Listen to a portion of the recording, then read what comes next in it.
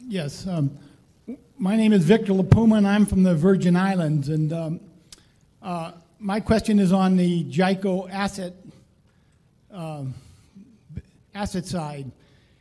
One of the things that makes Berkshire unique is the high percentage in equity as opposed to fixed assets. And GEICO, as of the end of the year, looked like a typical insurance company with 4 times the fixed assets as equity assets. And my question is, over time, will they have the same composite as Berkshire on the asset side? And the second part of that question is, how are the asset allocations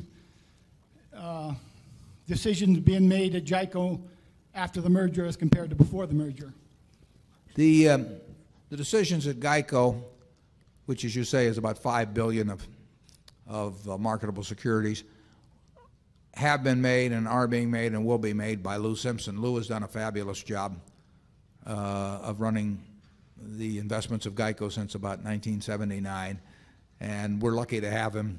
There's very few people that I will let run money, running businesses, that we have control over, but we're delighted in the case of Lou. I mean, it's 1 in 1,000 or something, but Lou has done a terrific job, will do a job. And the one thing we offer him,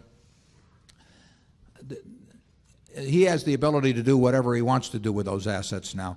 He did not have that ability before GEICO became part of Berkshire, because at that time there were certain ratios that were necessary which were understandably necessary, that made sense.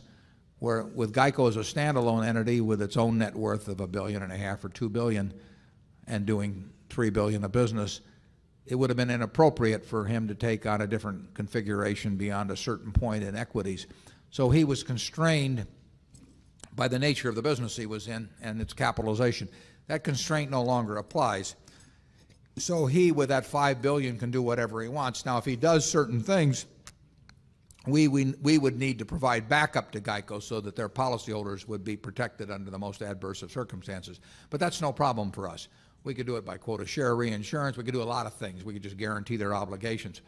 And we're in a position to do that. We haven't done it yet because hadn't been necessary yet. But if it made sense, if Lou wanted to be $5 billion in equities and it made sense, we would arrange things so that the GEICO policyholders would be every bit as secure as under the most conservative of investment portfolios. So Lou has another string to his bow now, and there may be a time when it gets used.